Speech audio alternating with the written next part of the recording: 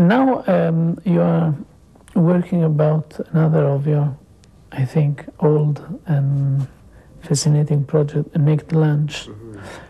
And you are working with the Burroughs, or? Well, we've been talking about it for maybe 5 years. I think I met Burroughs 5 or 6 years ago, and with Jeremy Thomas, who produced The Last Emperor and a lot of other films.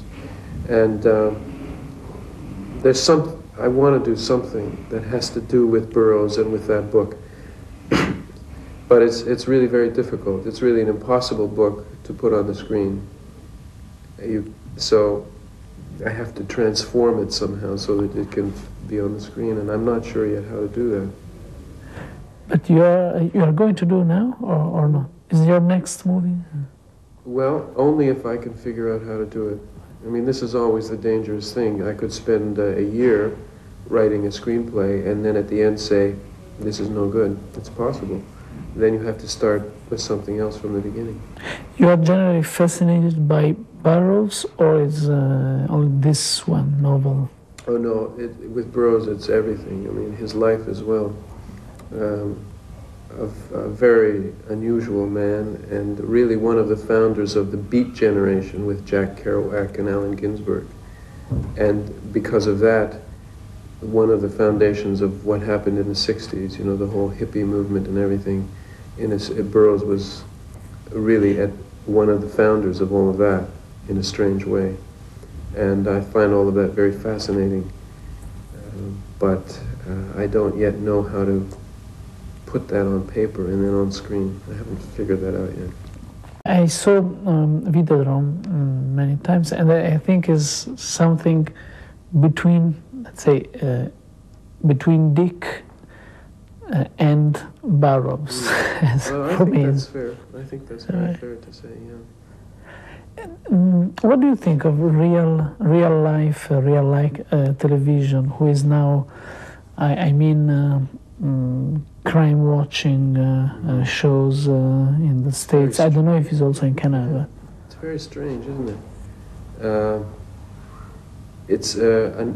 But it's really what I think it's just even more of what I was talking about in Videodrome, that reality is being replaced by another reality that's a video, media, television reality, which for some people is more real than anything else. And it is real. People make political decisions based on media reality.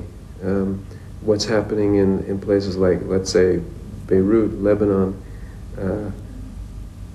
the media reality is quite different from what the people experience who live there.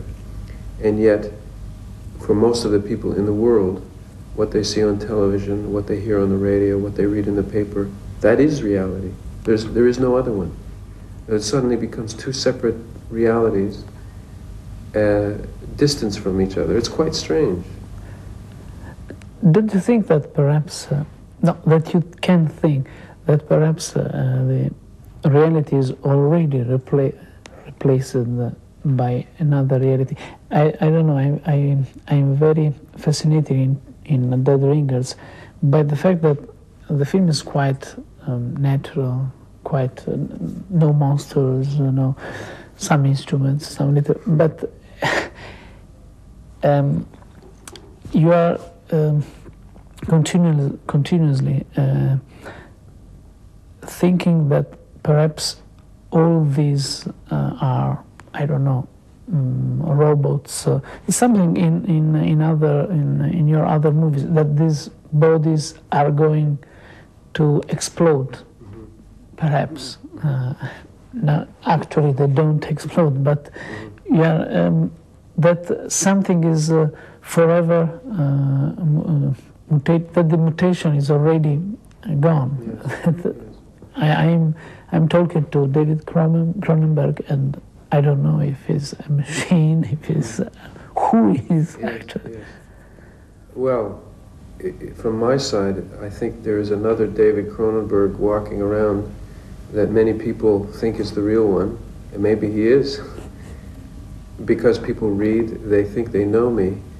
Of course, this happens to anybody in the media, but it's the first time it's happened to me. It's very interesting. People think they know me, they know about my life, and they don't.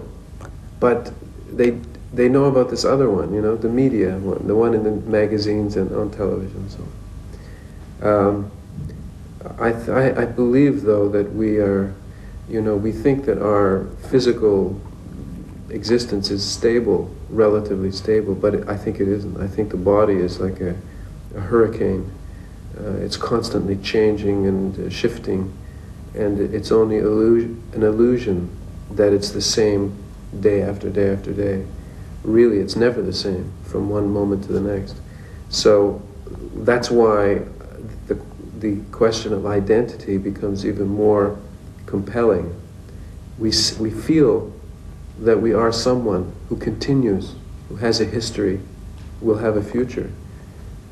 But you can't prove that. It's impossible to prove that. And yet we feel it to be true, that it is reality. So I'm very interested in that. And that's one of the themes, of course, of Dead Ringers in particular. Two bodies. Is it two bodies? Is it two identities? I'm not sure. Videodrome was influenced by your work on TV, for TV? Not really. And in this movie you seem very fascinated by the idea of snuff movies, Well, I think that's another false, well, not false, alternate reality. Because I don't think there ever was a snuff movie.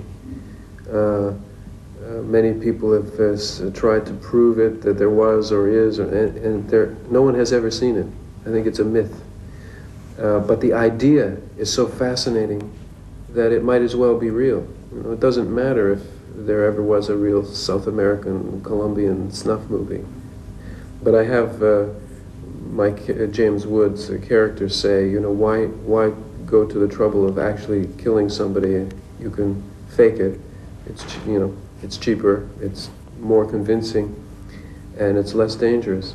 But what interested me more was how the public wanted, I think the public wanted it to be real. You know, while saying how horrible it was, how terrible, I think they really wanted it to be real. I found that very interesting. Why did they want it so badly to be real? You often find this, you know, that the strangest and the most horrible things, the most bizarre, the most sexually perverse things, people, by spending a lot of energy and saying how bad it is and talking about the implications of it, they keep it alive. They want it to be there. It's an interesting thing that I notice, and I think in the case of snuff movies, I think that was a very spectacular case of that. At the end, we saw some snuff movies. I don't know, the Challenger who exploded in TV direct, also Reagan being near assassinated. Yeah, I mean, that's really a wonderful observation, because it's true that it's on the news that you see the real snuff movie. Snuff TV is very popular. I've seen people commit suicide on TV. I've seen people jumping to their death on TV, and yet no one ever calls it that. You know, they think it must be some strange South American movie with prostitutes being strangled and so on.